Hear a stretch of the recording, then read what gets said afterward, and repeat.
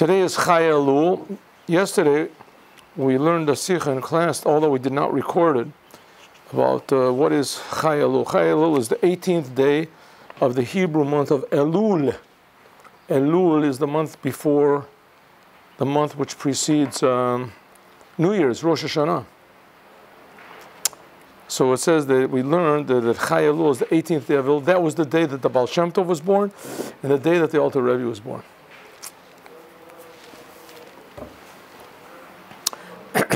The Alter Rebbe says the Alter Rebbe is the first Rebbe of Chabad, Rabbi Shneur Zalman, and he wrote the book called the Tanya. And the book, the Tanya, was to explain, to make possible, to show you how to serve God according to the principles the Baal Shem Tov revealed.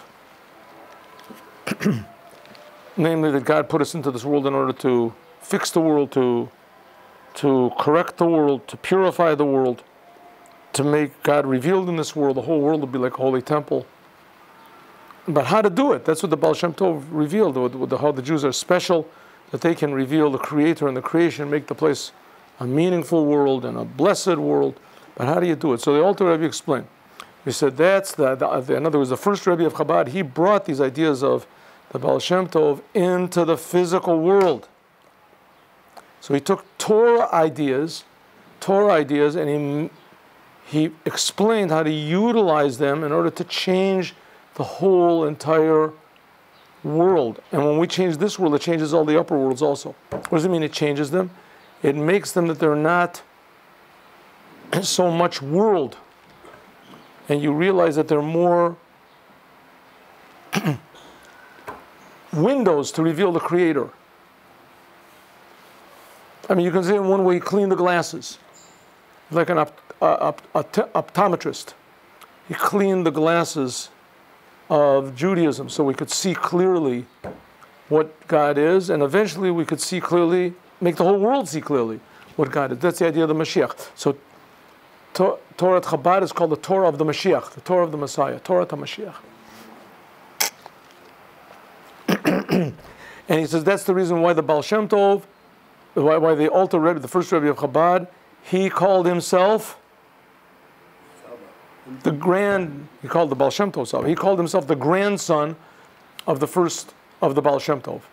He called the Baal Shem Tov my grandfather, even though he was not his grandfather. There was another great leader called Baruch Mimezebuz that was the grandfather, that the Baal Shem Tov was the grandfather. So the Alter Rebbe said he's the physical grandfather, but I'm the spiritual grandfather. When he meant spiritual, he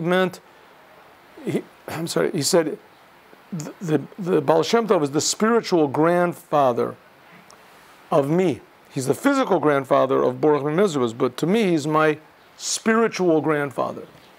When he was saying spiritual, he didn't mean that it was a little bit less than the physical. He was talking about spiritual, the essence of spiritual. The essence of spiritual was just totally removed from us, like we're learning in the Mimer. The essence of God.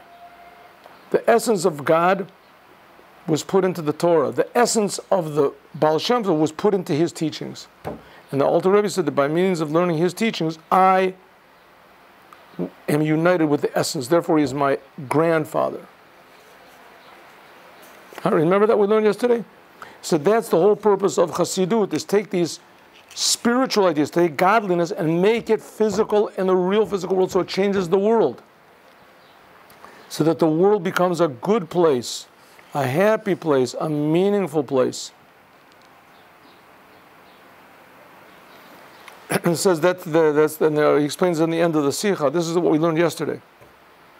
Therefore, the Tzemach Tzedek once said about the first Rebbe of Chabad, Tzemach Tzedek was the third Rebbe of Chabad, said that my grandfather could say prophecies and be exact, like splitting hairs. Exact prophecies to the smallest detail. It says the kachut Sarah, like the strand of a hair. He could tell everything that he said was exactly true. Now it's a known thing that in Chabad we do not make a big thing about miracles. People do. In fact, in Judaism they don't make a big thing about miracles. In fact, in Judaism, nobody makes a big thing about miracles, really. The Jewish people got out of Egypt, And God did these amazing miracles for them and talked to them. They got the Mount Sinai. It didn't impress anybody, right? 40 days after God gave the Torah, and they all saw God, and they heard God, and they felt God, and their souls jumped out of their bodies when God said, don't worship idols.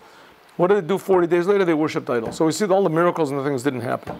And the Rambam says, the Maimonides says it also. The Jews did not believe in Moses because he did miracles. And the Torah, we said this 100 times, maybe 500 times, the Torah is not, the whole Judaism is not based on miracles. The first Jew was Abraham, and the Torah doesn't talk about any miracles that he did. The reason is because he stood up under these tests. So the main thing of Judaism is physical, this physical world, fixing it up. There is heaven, there is such a thing as heaven, no doubt about it, and there is prophecy, and there are miracles, and there are all these wonderful things, and this is really a very essential, a very integral part of Judaism. Heaven and hell, reward and punishment, but it is not an essential part of Judaism. The essential part of Judaism is to make God revealed here. Holy temple. What was the holy temple? God was revealed here. Serving God.